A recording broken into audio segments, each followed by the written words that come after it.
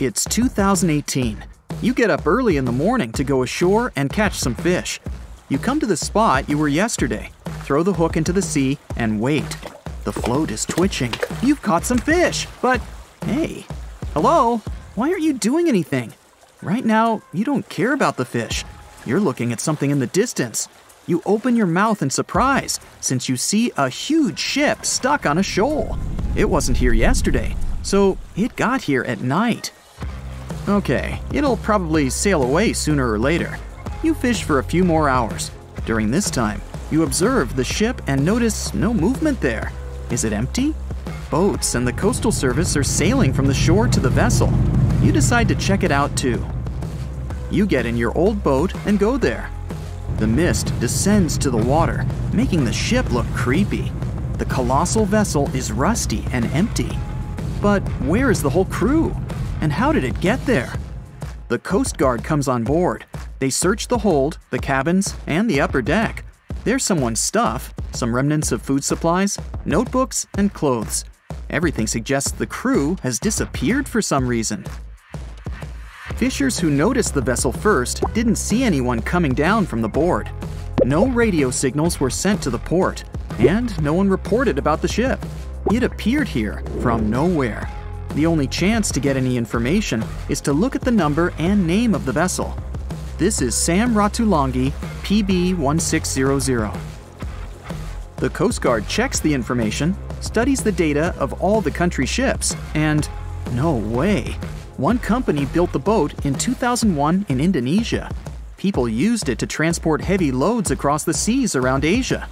The ship had been properly operating for 8 years. People were delivering industrial goods to different points in the region, but something went wrong.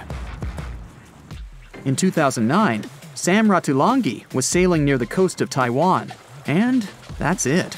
There were no further records about it. There were no reports in any port. Everyone thought it must have drowned, so no one had been looking for it for years.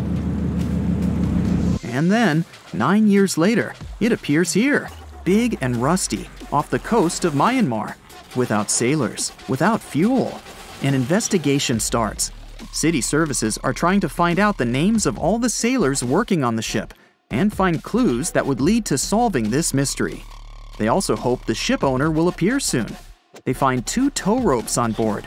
This means that some other ship towed Sam Ratulangi to this place. Then they identify and find 13 crew members. These people say they wanted to reach the factory in Bangladesh to repair Sam Ratulangi.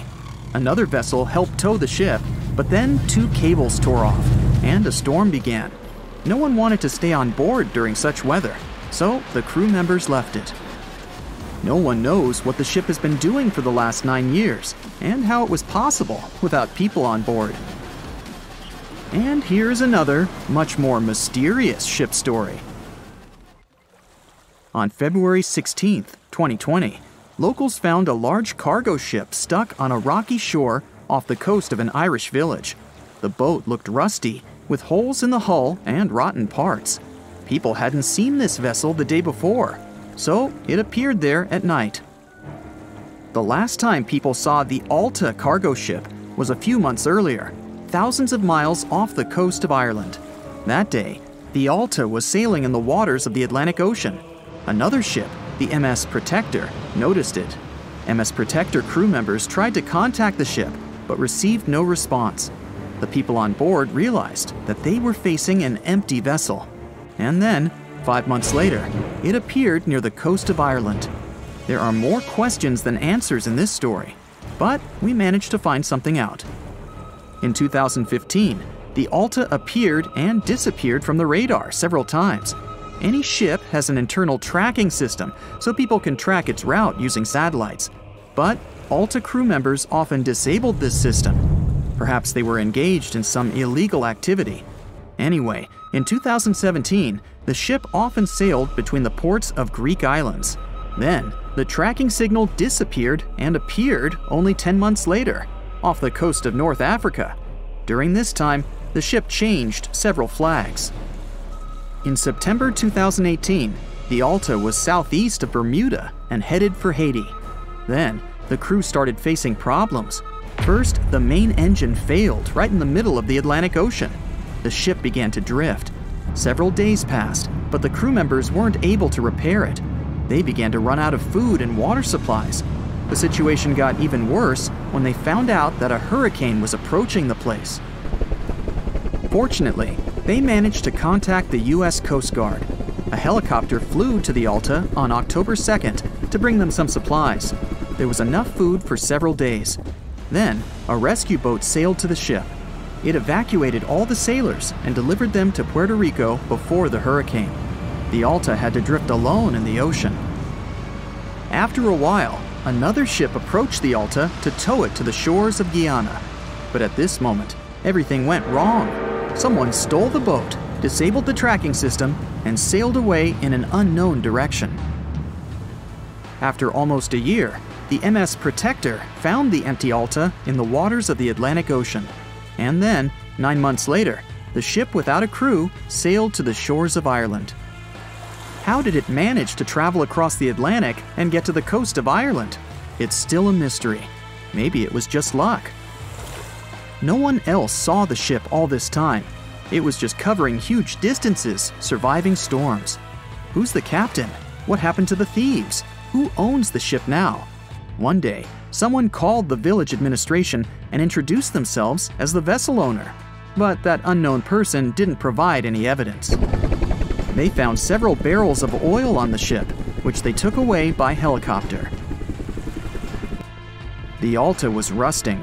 Corrosion of metal could damage the environment. The vessel had no commercial value, yet it would have taken millions to get rid of it. There were 3 options for what to do: leave the ship where it was, tow it into the sea and let it sink, or disassemble it for scrap. But nature had its own plans. Storms and strong waves split the hull into 2 parts. The Alta was drifting without a crew in the waters of the Atlantic Ocean for about 2 years. But this is nothing compared to a ship that was traveling for 38 years. The record belongs to the SS Bechimo. It was a merchant vessel owned by some trading company. In 1931, the ship found itself on the ice off the coast of Alaska.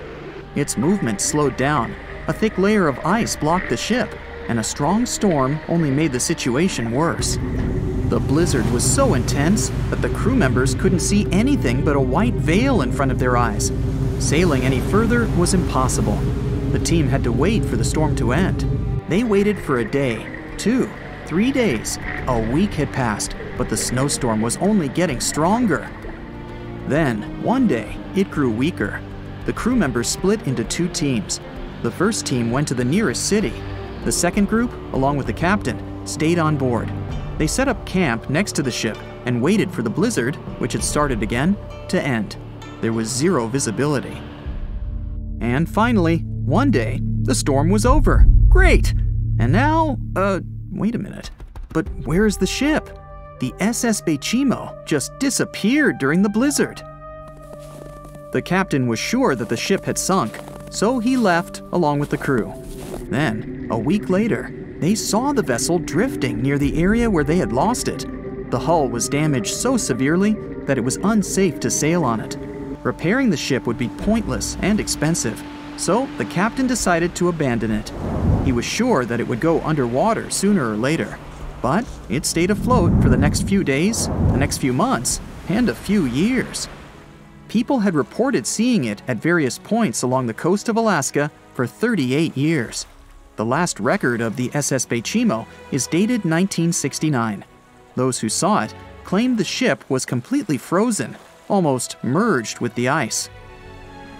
Some people planned to start an expedition to find the ship, but all attempts were unsuccessful. The vessel is probably lying somewhere on the deep sea floor.